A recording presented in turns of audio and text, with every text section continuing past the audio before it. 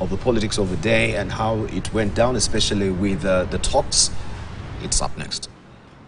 Having that conversation with the global CEO of TikTok so that we can agree on a mechanism to moderate content in their space so that we can reduce the content that is negative and leverage on the monetization that is benefiting a lot more people. The Permanent Presidential Commission, Music Commission, we are now going to change it to the Creative Commission of Kenya. We are already working on a creative bill that is going to make sure that the Creative Commission will not only have professional studios in Nairobi, but in every county. One of the best paying content creator is now at 7 million shillings every month.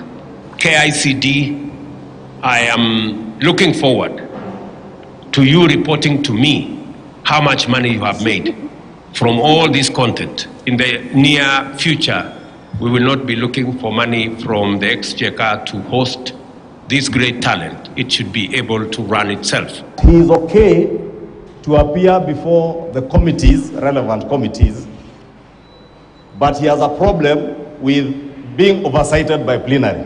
Neither the leader of majority nor any member of parliament is here serving at the whim of any cabinet secretary. We are here as a people's representatives to oversight. This house can choose to transact its business in the manner it deems fit. It is not for anybody else to direct it how to go about transacting its business, including the business of inviting people.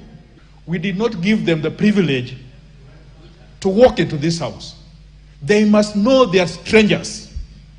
Right now, they are strangers. And at best, they can only be witnesses, whom we summon from time to time in our own wisdom. I found this letter rather condescending to the institution of parliament. And when a minister says that we are raising issues on hearsay, about hearsays, and say that what we are doing here, we are purporting. We are purporting to do the things that we are doing here. We are purporting.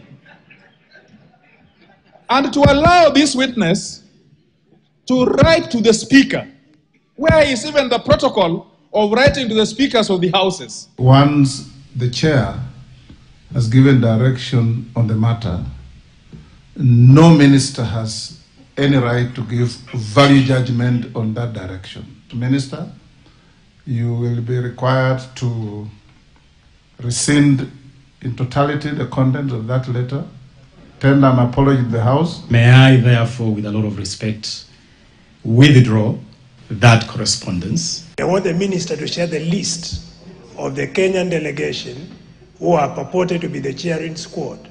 I am not aware of any joyriders being part of any official delegation accompanying any Kenyan team to any event.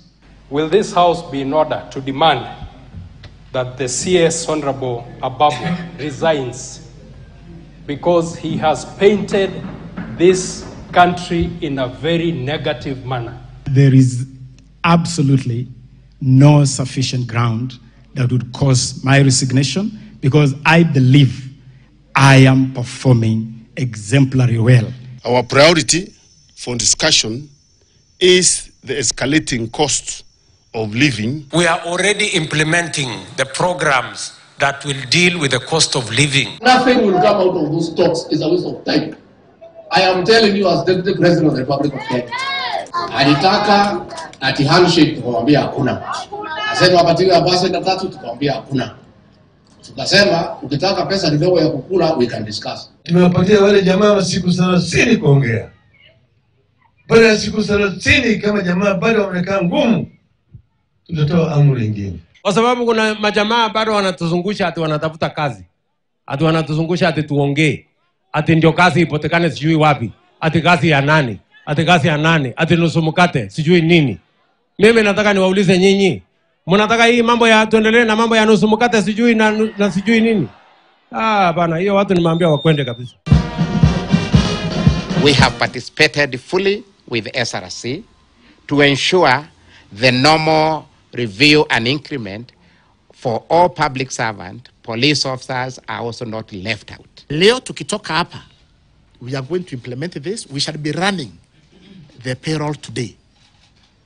Na tungependa kuhakikishia maofisa wetu, we are going to burn midnight oil so that we run the payroll, and by the end of this week, by Friday, they have their salaries in the banks. We have remained clear, together with the commissioners, that our mission, our focus is the police officers and the best we can get.